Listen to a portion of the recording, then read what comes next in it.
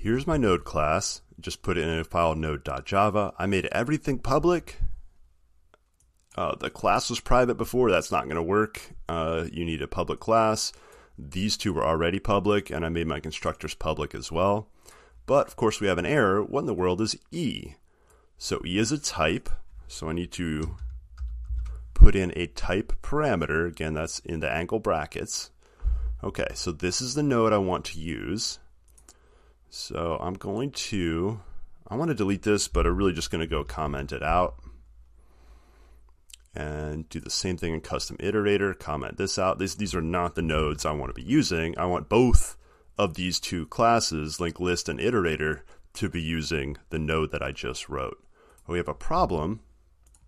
Let's go ahead and see. Let me save this just so both of these know about node. And we're going to get to our first. Here we go. So first of all, what in the world why do we have a problem here? So I declared node. Now, that problem I described earlier about not giving a type, we need to give it a type. If I could call this object and then cast it different ways, but then I better cast it before I return it. So instead, I'm going to put this back to E, and when I create this node, I'm going to create it again. The node has now a type parameter, and I'm going to give it the type that the iterator already has. And I think that may fix everything over here. Yes. So I'm going to go back to my linked list. I think this created a problem somewhere else. Get node index data. All right, so get node. Let's go ahead and check that out. Navigate declaration. All right, so what's the problem here? Well, it's returning a node, but should be returning a node that already has the type attached to it. And so there we go. Now node has a type attached.